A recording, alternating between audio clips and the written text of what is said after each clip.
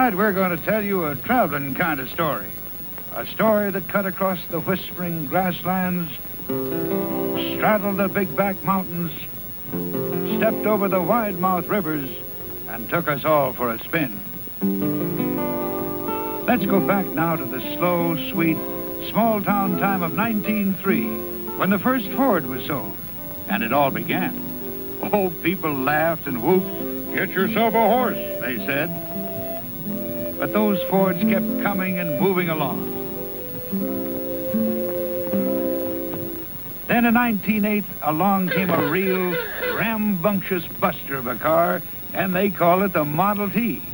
And for 20 years, the T was the symbol of the new American road. It drove up the steps of the White House, it drove from the Atlantic to the Pacific, and it wrote the geography books all over again. The 20s roared in like a golden age, and our golden chariot was the Model A. The Model A was the Charleston, the raccoon coat, and all the laughter of young America.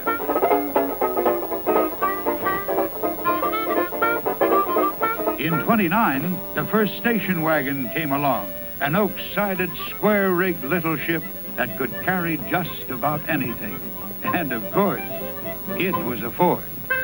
There was the first Ford V8 in 32, with a whip-snapper of an engine that would click off the prairie miles better than any engine ever had before.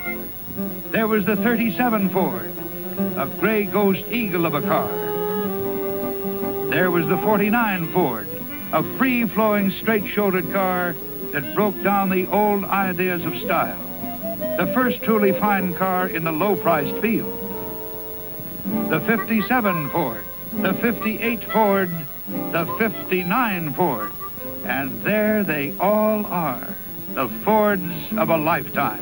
And now, even though my story's ending, the Ford story's just beginning. Watch. Presenting the world of 1960, a wonderful new world of Fords. For the first time in history, there will be 3 completely new kinds of Ford cars. The 1960 Ford, the finest Fords of a lifetime. The 1960 Thunderbird, the world's most wanted car. The 1960 Falcon, the new size Ford, the easiest car in the world to own. Coming October 8th, a wonderful new world of Ford.